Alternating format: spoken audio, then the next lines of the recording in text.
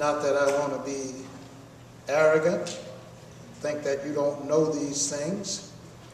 I simply want you to look at the sheet that was passed out to you.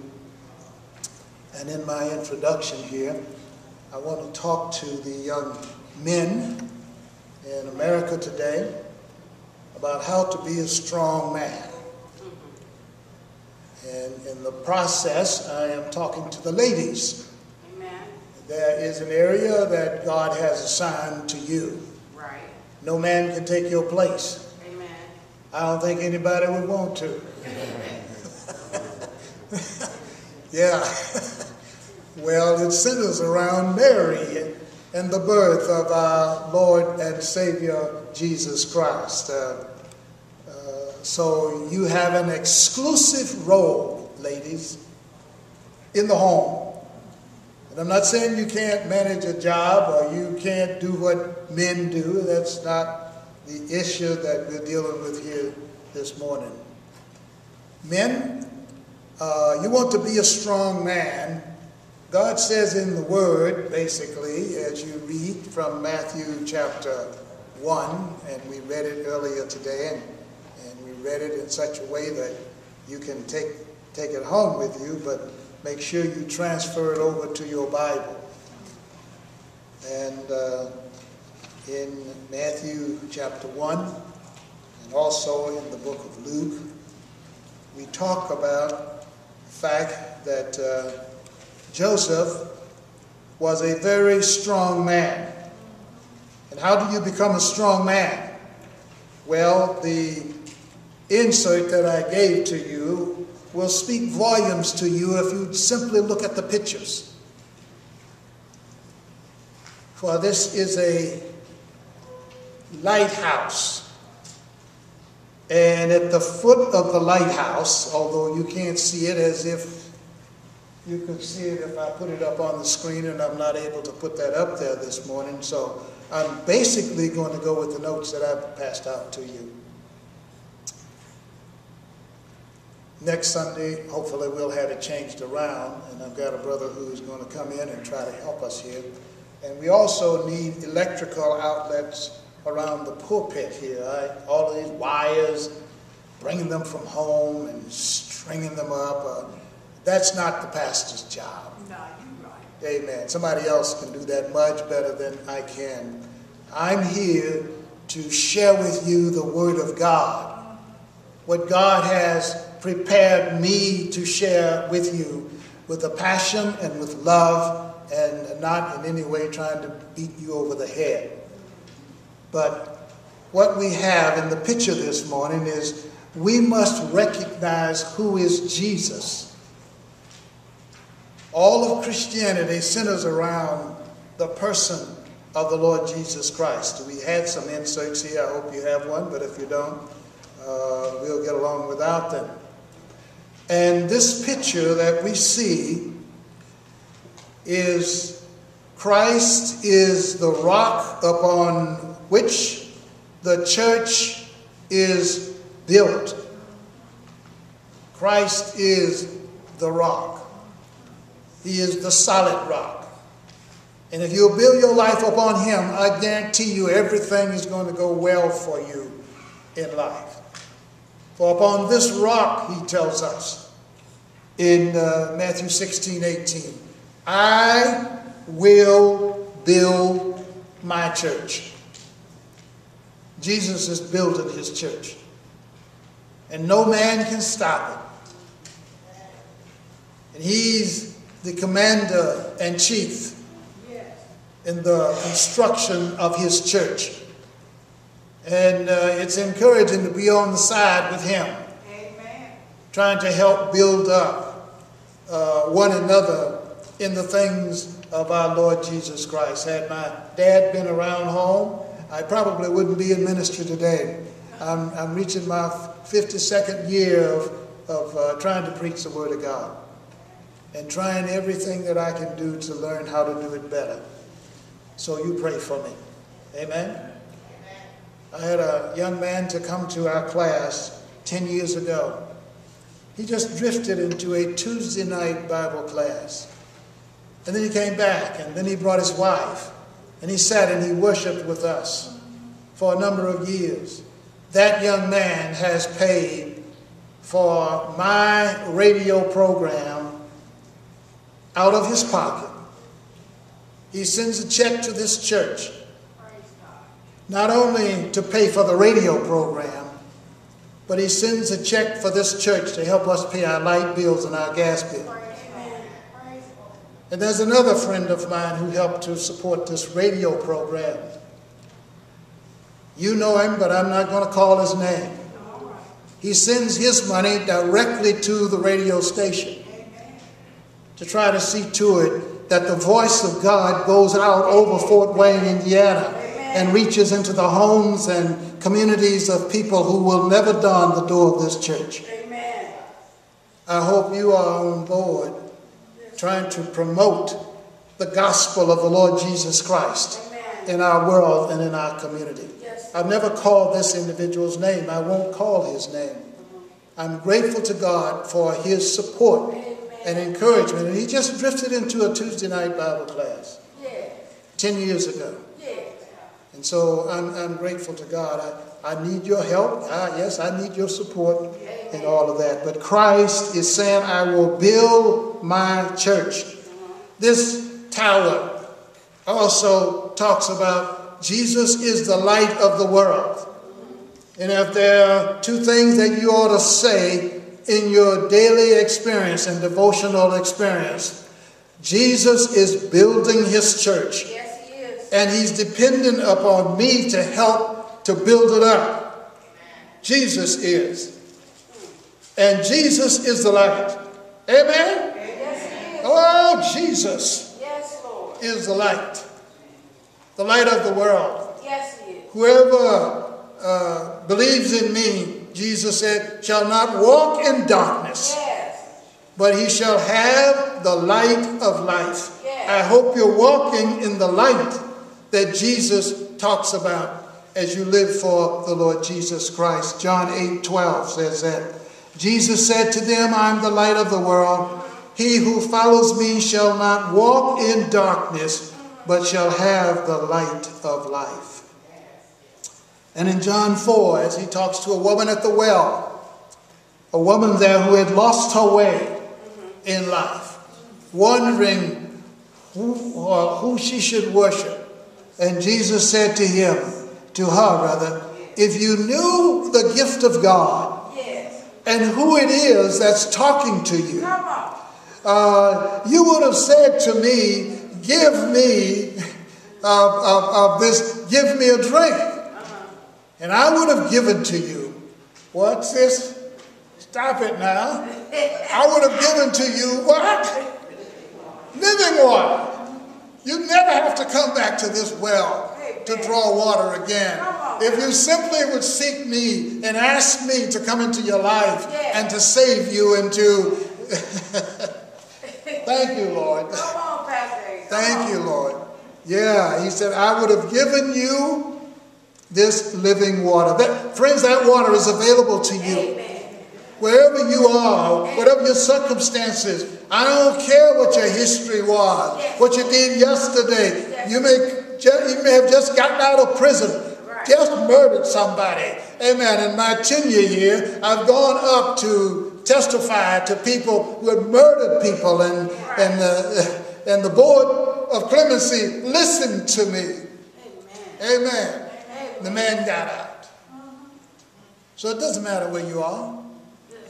Some in prostitution. Others murderers, thieves, robbing people. Amen? Doesn't matter what your background is or where you've come from. There is available to you this living water that comes from Jesus. Amen. I hope you know what I'm talking about. Yes, you would have asked of me and I would have given it to you. He would have given to you the living water. I tasted those waters at 12. Come on now. Richland, Mississippi. Mount Moriah Missionary Baptist Church. One Thursday night. Reverend Kimball stepped up to the plate and quoted Romans 10:13. Yes. For whosoever shall call upon the name of the Lord Yes. shall be what? Saved. Shall be saved, shall be delivered, shall be born again, Yes. shall be safe if you'll believe on the Lord Jesus Christ. Well, that's my invitation to you here this morning. And men, listen, if you don't know how to treat the girl, then I want to encourage you this morning. I hope you got the notes. If you didn't, I want to take off from the book of Luke and reading the lesson that we read this morning. Thank you, Omari, for leading us. Thank you, Reverend Howard, for doing what you do. We got some great men around this church. Yes. Great men. Thank God for you. Thank you. Thank God for you. Step up to the plate. Come to those Bible classes. We won't hurt you. This play won't hurt you. I tell you, you'll learn something about the judges. You'll learn something about sinful nature of mankind. It's still at work in human beings today. Amen. It didn't just stop. It's still going on. Amen? But Matthew, we're reading from Luke. Yeah. Luke 1:27. To a virgin. Now, what is a virgin? One that's never been touched. One that has never been touched. Thank you, sister. Dorothy, you trained that girl well. Yeah. To a virgin. The word is Parthenon. And when you go to Greece and Rome, you see the hill up there. Called the Virgin Hill, but that was idolatry and that kind of thing. But to a woman who had never known a man. Isaiah 9:6 tells us that, right? At least 7:14. Yes. For the Lord himself will give you a sign. For a virgin shall conceive and bear a son. And you shall call his name Emmanuel. Yeah, Jesus in the New Testament interprets it for us. God is with us. God walks with you when you believe on the Lord Jesus Christ. And here Luke takes this as he is writing concerning Mary to a virgin, but a virgin who is betrothed. What do you mean betrothed? Lord, bless the word to your people today. Keep us alert. Maybe just not waste our time here, but speak to our hearts. Amen. We pray in Jesus' name. Amen. Amen. Amen. So you're going to ask me, huh? Reverend Aden, how much did you pay for Sylvia? None of your business. I went in to talk with Mr. Hines. Then I'd driven all the way to Philadelphia, to Williamstown, New Jersey, and I drove in there, and he says, I said, well, I'd like to talk to you today. He said, well, come on in the room, in the living room. Sat down by the fireplace. And I said, I would really like to have your daughter to be my wife. Amen. I'd like to take her as my wife. Yeah. And he looked at me, with that frown on his face. He said, I'll give her to you only on one condition. And we had to talk about that one condition. He said, I don't ever want you to put your hands on her. I said, well, I've never done that. She didn't tell you I slapped her. No. He said, if you don't want her, bring her back to me. Amen. Amen. Now, Sylvia and I had to discuss that matter. I want her. I love her. We've spent 49 years together. Amen. Looking forward to our 50th wedding anniversary next year. And I want you to go out of your way to come and support the traditional family. Right. Yeah. And so I had to talk to her about that. I said, now, honey, now you can't run home to daddy every time you have a disagreement. You know, every time that you don't get everything you want, you can't switch off to daddy. I mean, we have to learn how to work this thing out ourselves as believers in the Lord Jesus Christ. I think I kind of convinced her. And you know how I convinced her? I convinced her by living for Jesus Christ. I convinced her by letting her know that I am not going to take advantage of you, and I didn't. We went to the altar. Amen. The way God says you ought to go to the altar. I didn't try to take advantage of her. Amen. Some of these guys now, they come with the hippie walk. I don't know how it is. You know, the hip walk. And listen, they'll sell you a bill of goods in a minute, young lady, if you don't watch it. When I was in Cleveland, we call it the cootie walk.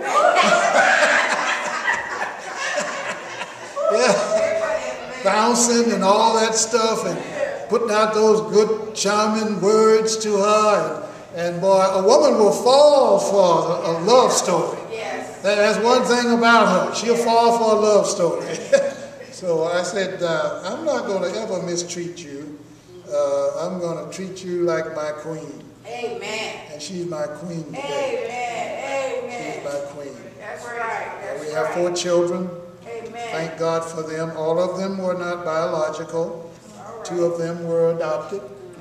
3 of them, of course, were biologically brought here. Amen. My firstborn was stillbirth. Yeah. And so she never got to see her firstborn daughter, Loretta. But I'll meet her in eternal glory. Amen.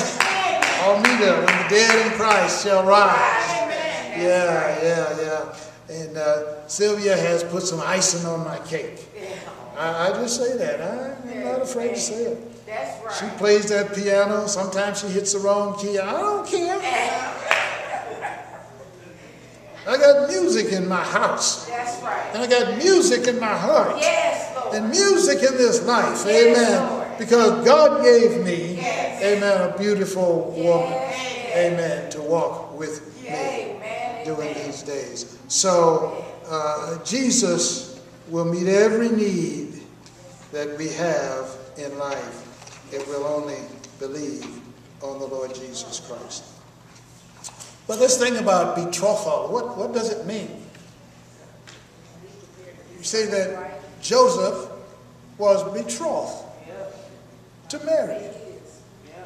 This was a firm commitment that Joseph made to this girl. I'm going to marry you. I'm not going to take advantage of you. And when Joseph discovered that there was growth taking place in the life of this girl he had pledged his life to, Joseph looked with suspicion, did he not? And yet the angel said to him, Joseph, fear not to take to you Mary, your wife. For that which is conceived in her is of the Holy Spirit. Now, ladies, you have that on us. We can't conceive anything. Amen? You have an exclusive rule in that area. Am I talking right, Mr. Nelson? Painful rule. Difficult rule. And a commitment to stick with those children for the rest of their lives. You don't just give birth to a baby and walk away from it. When the baby comes, you stick there and you stay with him and you counsel him and you love him, you forgive him. You do whatever you can to support him. That's what giving birth is really all about. James uses the same phrase in his epistle, the epistle of James. And one of these days I'm just going to take the book of Romans. I'm going to go on the radio with that book of Romans, take the book of James, take the book of 2 Timothy, 1 Timothy. Your whole Bible is open for you to read it. Amen. Amen. And there are just a few little markers in the whole thing that will point out what the Bible is really all about. Amen. Some people carry it with them and never read it. Never read it. Your therefores and wherefore and all that stuff, those are pointers in the Bible. Yes. Your ands mean an awful lot, but in Hebrew, you have more ands in Hebrew than what could ever show up, really, in your translation. Wow. Almost every phrase, there's a little vav there that tells you, hey, this is another phrase in the Hebrew text. Now, I'm not an authority in Hebrew, but I am grateful to God that God has allowed me to use my mind to try to understand the scriptures. Amen. Amen. And I tell you, you won't understand the scriptures without being blessed by God Almighty. Amen. Amen. The word, all of the word, Yes. is God's word and God's message to us. So I'm just honored to be here this morning. Amen. One of these days I'm going to get this stuff taken care of, but nevertheless. Now, to be betrothed. A young man had to come and bring a dowry. You say, what did I give for Sylvia? No, I didn't pay Mr. Hines a dowry. But in the days when the Bible was written, the father owned the family. And the young man had to come to the father. That's right. And when he came to the father would look at him and say, now, what kind of a dowry are you going to bring me? Some of them were tough dowries. I have these, you need to read it on your own. I can't do it all right here over the pulpit. Deuteronomy 28:30. In one instance, the lady was pleased that the young man brought a good dowry because he wanted to marry her. And what did the dowry do? Well, I'll tell you what it did. It pointed us to the fact that God loves us so much until he will never forsake us in Hosea 2:19 and 20. I will betroth you to me forever. God says, I love you. You are mine. I take you. I will never divorce you. Now, I know divorces are going on in today's world, and I'm not trying to throw a stone at people who have divorced in life. But God says, I will never divorce you. And I sometimes jokingly tell my wife, honey, you can't get rid of me. No. You can't get rid of me.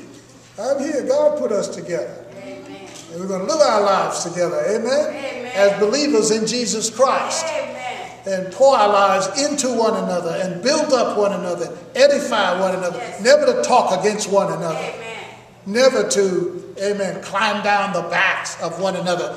Don't do that. Michelle, in the Old Testament, Saul's daughter, you know, she saw David one day when they brought up the ark. And David, he just went berserk, Bishop. He just went crazy. You know, they're bringing up the ark and the people are marching. And, hey, this is a wonderful time in Israel. And David is just dancing before the Lord. He's just jumping all over the place. And Michelle, Saul's daughter, looked out the window and said to him, I saw you showing off yourself before the maids here. You were mighty vile out there. David said, you thought I was vile? You just wait. I'm going to show you what I'm going to do in rejoicing over the name of the Lord Jesus Christ. I'll be even more vile for Yahweh my God. So be careful how you criticize your husband. Amen. Be careful how you take him apart. Right. But the dowry then, when David went up to Saul and said, I want to take Michelle as my wife. And Saul said, you are David, right? Yeah. The boy that played on the harp. The boy that sang with the guitar. Yeah. The backside of the desert. I've been looking at you, buddy. I want to set you up. I'll give you Michelle if you will bring me 104 skins of the Philistines. Wow. What? Tell the story. That's all I want, just 100. Go out there and kill them. Bring me their foreskin, 100 of them. I know you'll be killed at this point. Now, men, here's what I'm telling you. If you're going to marry somebody, if you're going to take somebody to be your wife, amen, you got to be a strong man. Amen. You must be willing to stand for the issues that are right in our world and in our society. You cannot be a wimp. Thank you. You cannot turn your back and run. Thank you. If you're going to be a man, David said, well, if I want Michelle as my wife, I'll go get them.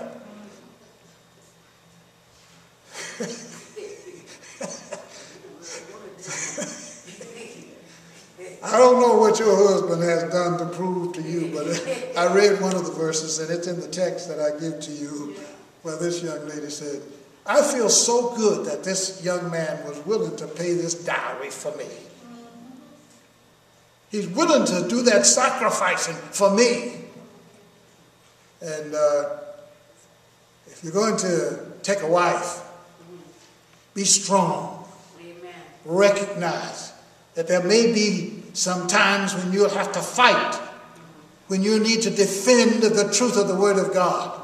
I want you to know this dowry I'm going to bring to your father, and David brought it.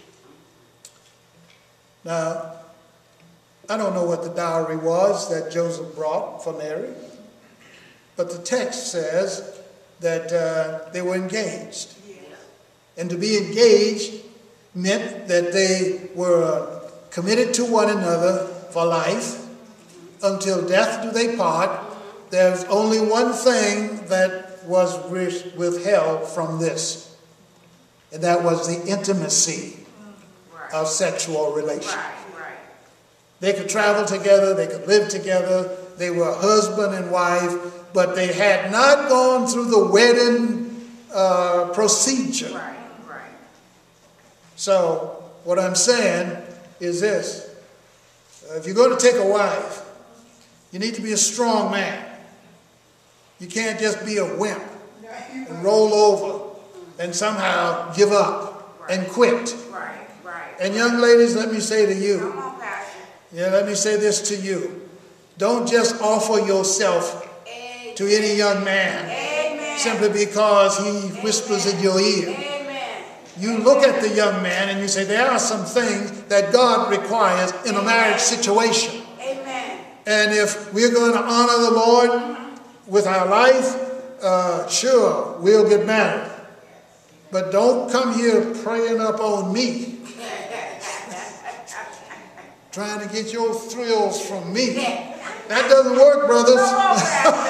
Come on, Pastor. Teach the word. Amen. Yeah. Don't put me out there. Don't throw me out to the dogs while you get your, hello. Am I talking vulgar here in the pulpit, Bishop? Somehow we need to bring this right down to where we live. Yes. Amen. Treat the girl with respect. Amen. Love her. Protect her. Don't go in after her until after. Amen. You've heard the man say, I do. Now, I know that's old-fashioned preaching today, and this program is not probably going to be promoted that awfully much because that's old style. So we need to go back to the book that was given to us by God. Yeah, we've all made mistakes, and I'm not saying punish yourself and go in a corner someplace if you didn't do that. But just admit to God, Lord, I was wrong. Please help me. Genesis 2:24. Yes, Lord. Amen? Yes. For this cause shall a man leave his father and his mother, and shall be joined to his wife, and the two shall become one. Now I heard somebody who used a strange interpretation of that verse. And the strange interpretation said, it's up to the man to follow the woman. Isn't that what the verse says? A man should leave father and mother and be joined to his wife. Leave your father, leave your mother, follow the wife. And buddy, that's where we are today. Just follow the wife. Yeah. But that's not what that verse means at all. No, that's right. God created Adam first. That's right. Get that right now. God created Adam first. You read it, Genesis 1:26 and 27. Come on, tell the story, Pastor. God gave the message to Adam. Genesis 2:15. Come on. Telling him what to do and what he should say to his wife. That's right. Now somehow when the devil gets involved there, it's going to be mixed up. When the devil gets involved. Eve came out and reported what she thought Adam said. You shouldn't eat of that tree over there. But then she added to it, neither shall you touch it. And that was not according to the divine will and the divine plan. And Eve says in Genesis 3:6, I was deceived. The devil pulled the wool over my eyes when I disobeyed Adam and partook of the fruit and then gave it to Adam. And Adam standing right by his side, oh, honey, I'll follow you. Wherever you go, I'll follow. And the Apostle Paul comes along with that same verse in 1 Timothy chapter 2 and verse 9. And Paul, in that passage, is interpreting Genesis 1, 2, and 3 under the authority of the Holy Spirit. Right. Paul was an apostle. Right. He spoke for the Lord Jesus Christ. Right. And Paul says in that verse, I suffer not a woman to teach, nor to usurp authority over the man. That's right. But that she becomes a learner. Come on. She becomes a student. Not that she can't learn and teach, but she can teach women, she can teach boys and girls, she can teach in the home, but she is not supposed to stand up and teach in the church. Hello now. I know I'm going to need a pulpit next week. I suffer not a woman to teach, nor to usurp authority over the man. And one female preacher says that word means, and I've read the same document that she's read, I suffer not a woman to domineer over a man. That's the way the women preachers take that verse. But that is not according to the context. It's not according to the context. God knew what he was doing when he created the family. Yes, he did. Yes, he did. He knew what he was doing when he created Adam. Yes. He knew exactly what he was doing when he took Eve out of Adam. That's right. Amen? Amen. Now, God is not the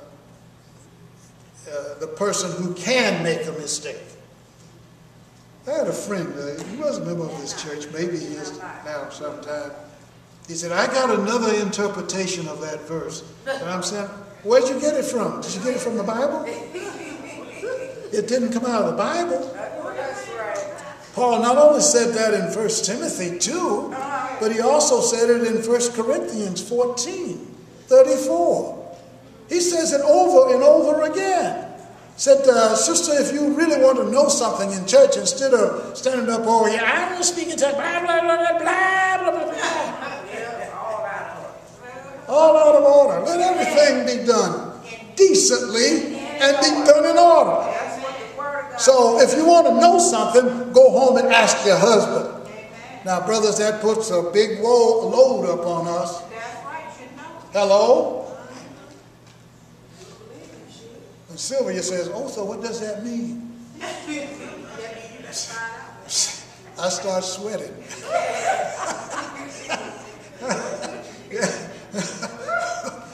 Where's my text?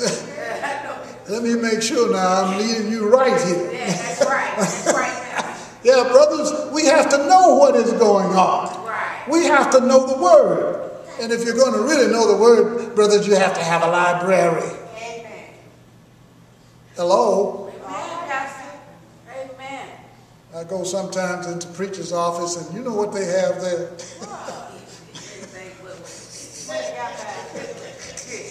Y'all should stop making me laugh.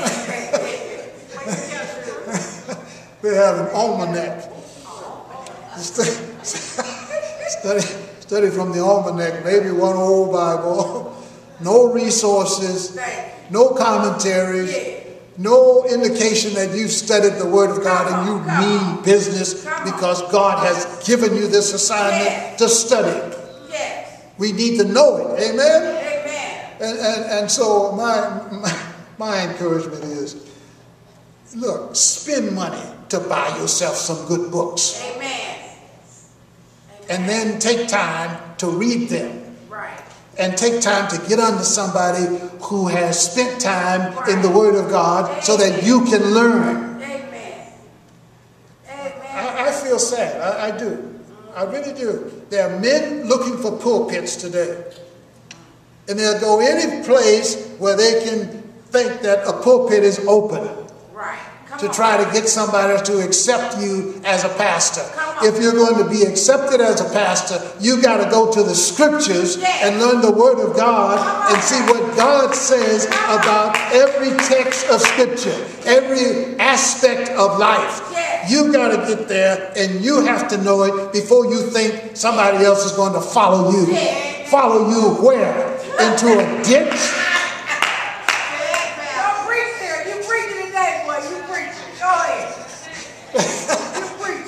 I'm going to order you back here for next Sunday. Yeah, follow me. Follow me where? Come on. Over Niagara Falls. That's it. Yeah. Jump in the St. Lawrence Seaway and just float right on down the St. Lawrence Seaway and go over Niagara Falls. That's all the place you're going. Amen. Listen, brothers, we have to, if we're going to lead, we've got to know. We got to know the Word of God. And don't just assume that I've got all of the answers. You've got to know what God says in His Word. And listen, I'm not saying you have to know Greek. I'm not saying you have to know Hebrew. But if you can learn it, why don't you? That's right. That's right. If you can learn it now, God has given you something up here. The little gray matter. And we're told now that you only use 10% of it. Even Albert Einstein didn't use it all. Why won't you use your mind to understand what God says? He says you're going to be judged by it. Your eternity is going to depend upon what God has said, not upon what some preacher said. Your eternity, your eternal life is dependent upon the Word of the living God. So open the book. Turn to the book. Turn to the book at your bedside. Amen? Now, this thing about being a person who is betrothed, it simply means, yes, I have committed my life to this girl. I'm going to protect her. I'm going to live for her. I'm going to be a man of integrity. I will never cheat her. I will never abuse her. I will never talk behind her back. I want her to know that she is an equal partner in my life. Not the head. Oh no. You're not the head, honey. You can be an equal partner. That's what 1 Peter says, that your prayers be not hindered. That you respect her and you love her and you pray with her and you share your life with her. She is not your head. She is not your boss. And basically, brothers, you are not her boss either. Guess who her boss is? Jesus. Now, if we can come to agreement on that one, Jesus is the boss, and that way I have that triangle here. You know, husband here, the wife there, but Jesus up here. Yes, that's right. And as long as I can look to Jesus, which way should I go? To the right or to the left? God, show me. Your family will work out okay. Oh, yes. Oh, yes. Amen. Yes, Lord. I know what I'm talking about. Come Amen. on. Preach, Pastor. Yeah. So this thing of marriage is important. Be a man of integrity. Be a man of responsibility. You see, the Bible says that Leviticus 19:20, whoever lies carnally with a woman who is betrothed to a man as a concubine and who has not at all been redeemed, there will be serious punishment there. I think I've said about as much as I need to say, other than to bring us to where we are now.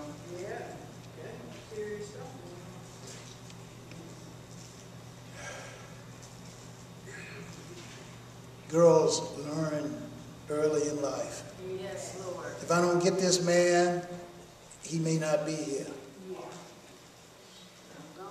And so they offer themselves, thinking you're going to catch a man. Right. You won't catch him that way, honey. No, amen. No, you won't catch him that way. Whatever is the prized product, people are willing to pay for it. Amen. And if you say to him, brother, if that's what you want, you need to go down on the avenue someplace. Amen. There may be some women on the avenue who will satisfy you. That's right. That's right. But as for me, I belong to Jesus. Amen. Amen. He is my Lord and Yes, he is my Lord. master, and I'm going to honor him. Yes, Lord. Say, well, you may never get married. So that may be, if that is the case. But to honor the Lord and live for the Lord and serve the Lord and please the Lord with your life is the best possible thing that you could ever do for the Lord. That's it. That's it. Yes, Lord. I love the Lord and I lift my voice to worship him, to give him the glory and the honor. I acknowledge him in all of my aspects of life. I don't care what I have done. I have done it because I love Jesus. And when you serve in the church or in whatever other social organization you come to, when you serve with that motive, you will never be disappointed. You'll never suffer heartache when you give your life in the service of the Lord Jesus. Now in closing, as I draw your attention to the picture, I'm saying to you, young men and women, older and younger, Matthew 7:24 talks about the wise man and the foolish man. The wise man did what?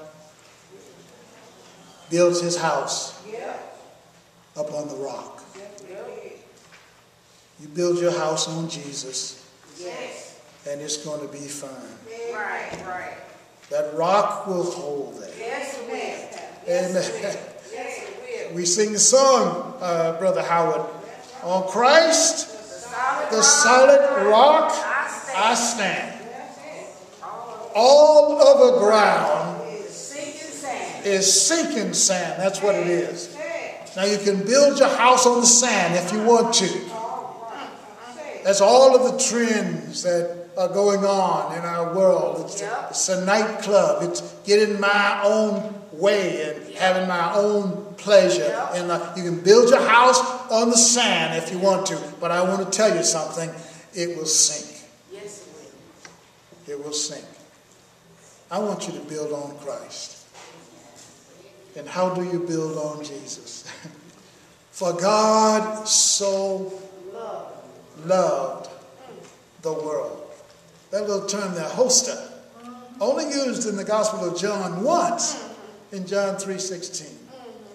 For God so loved the world. Yes, Lord. That he gave his only begotten Son. Yes, Lord. That whosoever believes in him should not perish, but shall have everlasting life. I hope you trusted him as your Savior. No matter where you're coming from, whatever your history background is, God offers forgiveness to you. Yes, he does. Boy, that is something. Afiemi, you know, I dismiss this, God says, I'll dismiss your past. Yes. I'll offer you forgiveness. And then he says in Ephesians chapter 4, I want you to forgive the way Christ forgave. Yes. Yes. Your forgiveness should be based on Christ's forgiveness. Yes. Yes. Yes. You'll be clean in his eyesight. Yes. We'd love to have you as a member of this local church. Amen. Amen. We'd love to have you, your name on the roll, because we want to be able to call on you, and you will help us and encourage us along the way. So if you're not a member of this body, hey, the door is open. Please come. Please come. Amen. Father, we bless your name. Ask you for your mercy and grace. In Jesus' name, amen. Amen. Amen. Come this morning if you will. Invitation is in your bulletin. Behold, what manner of love the Father has given unto us. That's 107. If you don't have that, you can turn to 1 John 3:1. Let's all stand as we sing and respond to what the Lord has been saying.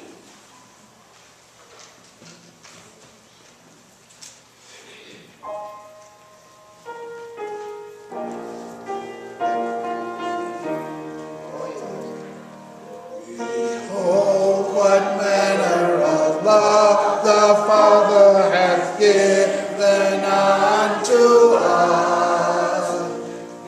Oh, what manner of love the Father has given unto us, that we shall be called the children of God. That